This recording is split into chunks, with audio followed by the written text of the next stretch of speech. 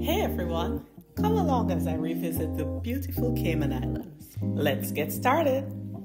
I always put God first, so I got to church, reconnected with and saw familiar faces at St. George's where we were married in 2015. I settled in after the visit and enjoyed a view of ripe ackies and cool breezes. Nature's beauty never fails to amaze. Then I took a quick pause to get ready for some important meetings. And next morning, I was off to meetings.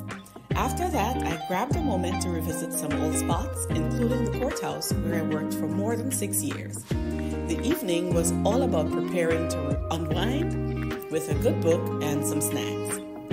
I wanted to hit the beach the next day, but work came calling with even more meetings.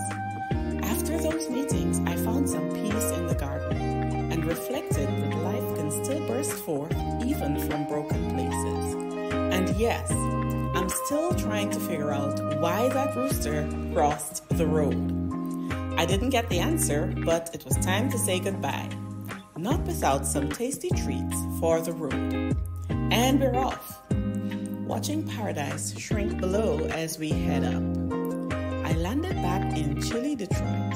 Thanks for joining me on this trip down memory lane. If you enjoyed the journey, hit that subscribe button. Can't wait to share more stories with you all. Stay blessed.